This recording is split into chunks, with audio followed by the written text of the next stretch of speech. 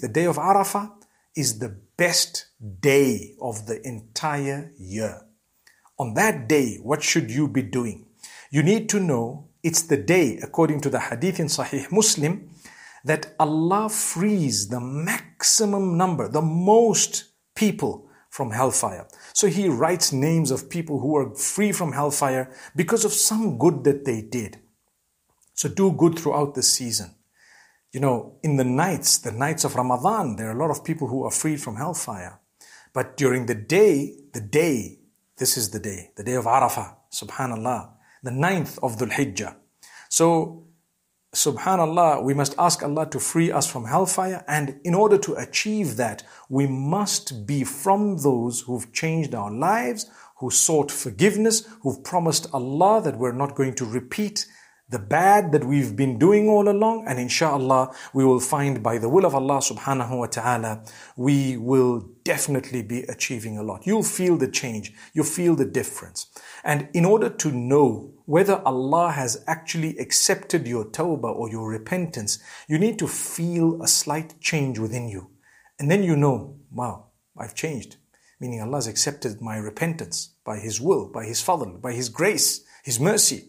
Now, we've spoken about sins being forgiven for the fast of the day of Arafah. I just want to mention the hadith of Abu Qatada radiyallahu anhu, wherein he says that whoever fasts on the day of Arafah, the Prophet Muhammad, peace be upon him, has said that the sins of both years will be forgiven. Both years meaning the current and the coming. But that's speaking about minor sins. As for major sins, they require specific tawbah, specific repentance. So someone's committed a major sin, Allah will forgive it on condition that you seek forgiveness specifically for the sin that you've committed. And then the hadith says the best supplication is the supplication of the day of Arafah. So on the day of Arafah, supplicate. Now, there is a dispute amongst the scholars as to should we be with those who are in Arafah or should we be following the 9th of Dhul Hijjah. The vast majority say follow the 9th of Dhul Hijjah, because if you were to sight the moon before the people in Arafah, it would be your day of Eid when it is their day of Arafah, and that would confuse things completely. And that's very possible to happen. And it has happened in the past, although a long time back. But in order to prevent all of that, when it is your 9th of Dhul Hijjah, it is the day of Arafah. Sometimes it might be your day of Eid when they're still having Arafah. In that case, it's haram to fast while they're in Arafah because it's your Eid and they did not see the moon. For now, they happen to be seeing the moon mostly before the rest of the world.